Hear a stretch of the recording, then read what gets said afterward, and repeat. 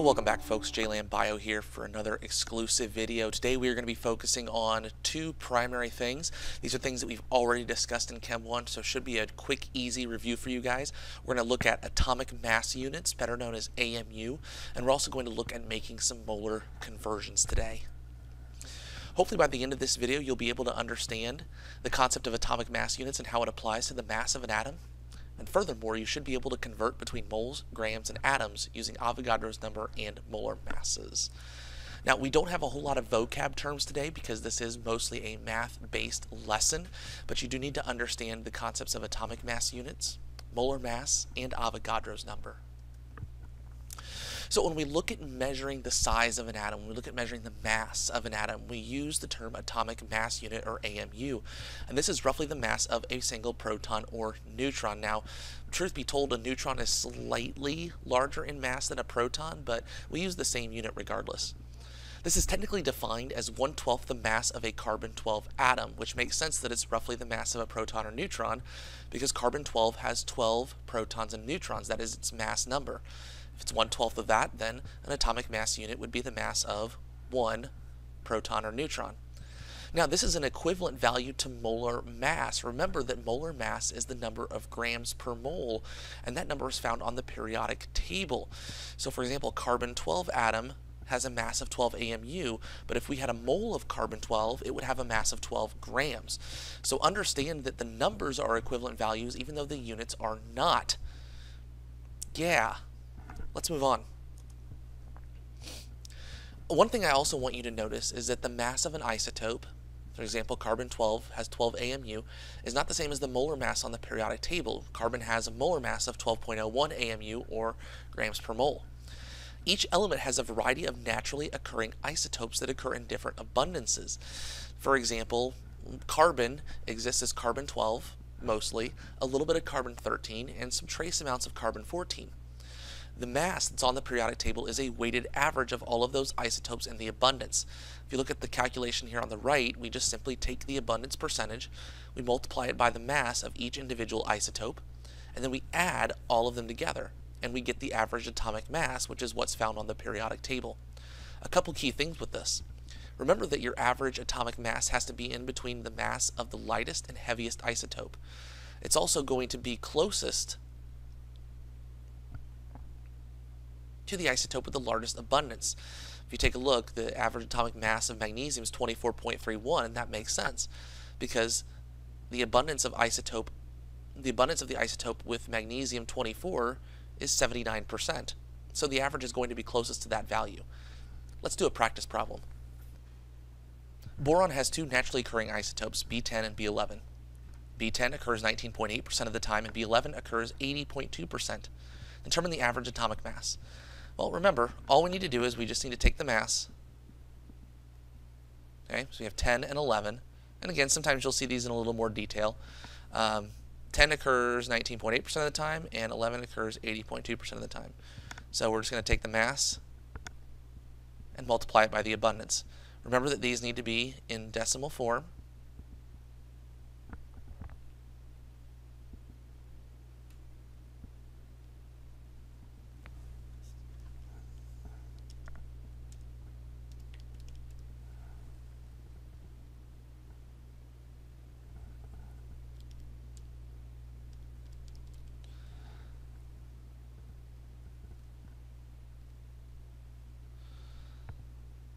And to finish, we just add them up.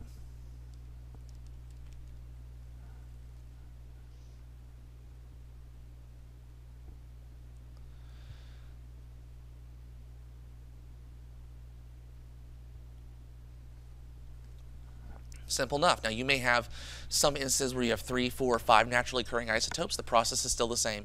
Take the mass and multiply by the abundance. Now, sometimes this will give you a mass that's a little more detailed than just 10. You may see some decimal places. You would just use that number as well.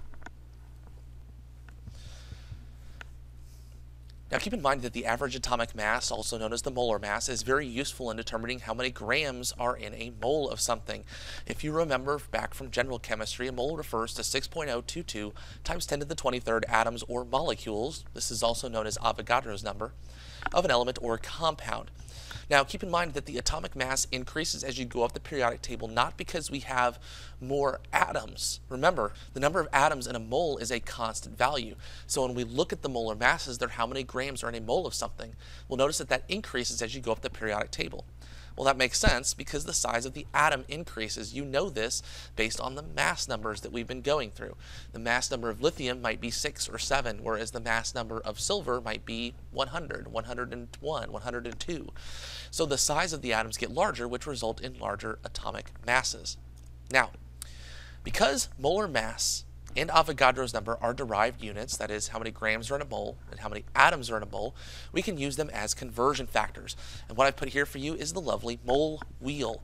This mole wheel helps you understand what numbers you need to use in order to convert between one thing and another. So for example, if I want to go from grams to moles, I'm going to use the molar mass. That's what the thing is on the arrow. If I want to go from atoms to moles, I'm going to use Avogadro's number. The key thing here to notice is that there is no direct conversion between atoms, molecules, particles, and grams. You have to convert to moles first, and then utilize the molar mass to convert to grams. Vice versa with grams going to atoms, molecules, or particles, you're going to have to use 2 conversions rather than just 1. Let's do a practice problem. Determine the number of moles in 24.5 grams of oxygen, then determine the number of atoms. Well, this is a pretty straightforward problem as well. We're given 24.5 grams of oxygen, and the question is asking for moles. Well, is there a direct conversion between grams and moles? And the answer is yes. We look at our mole wheel, we're going to use our molar mass. So let's start off with what we know. This is a dimensional analysis problem, so we're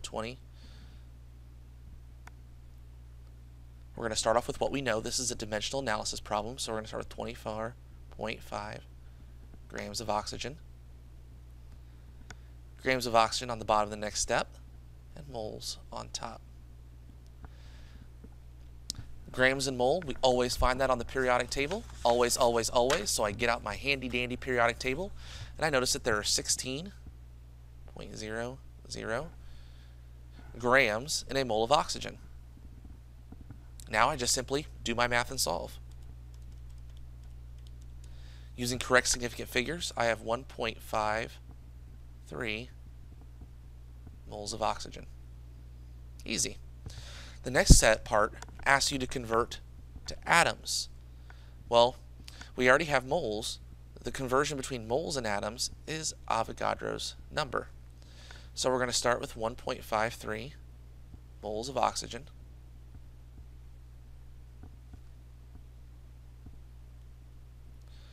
And we're going to convert to atoms. Remember, using Avogadro's number, which is 6.022 times 10 to the 23rd. That's 23, I promise. We can then figure this out. Be sure you punch this in your calculator correctly.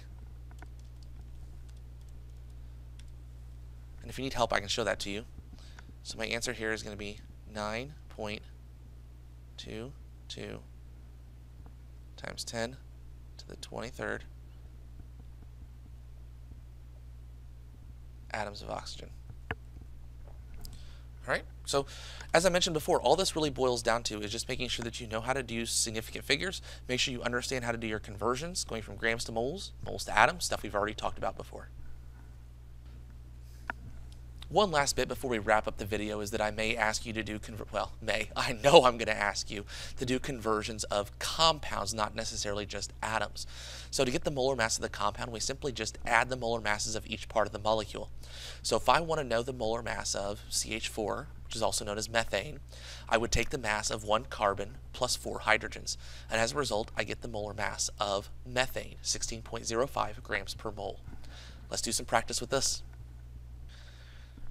First problem asks us to determine the molar mass of CaCO3. Now this one's pretty straightforward. All we're going to do is we're going to take the mass of 1 calcium, 1 carbon, and 3 oxygens and add them together.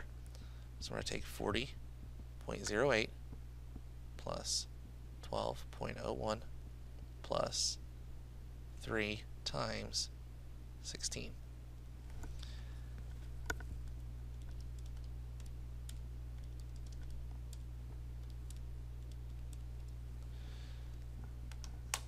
We get our answer of 100.09 grams per mole. Make sure you're including your units in everything that you do.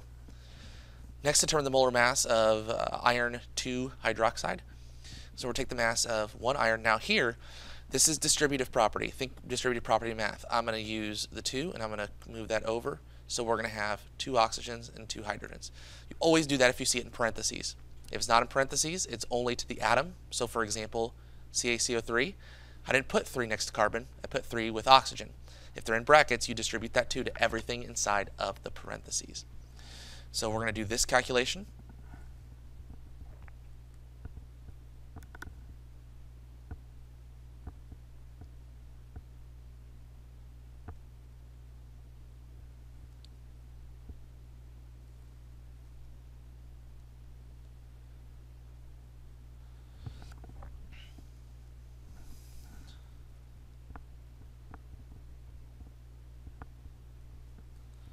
Get 89.97 grams per mole.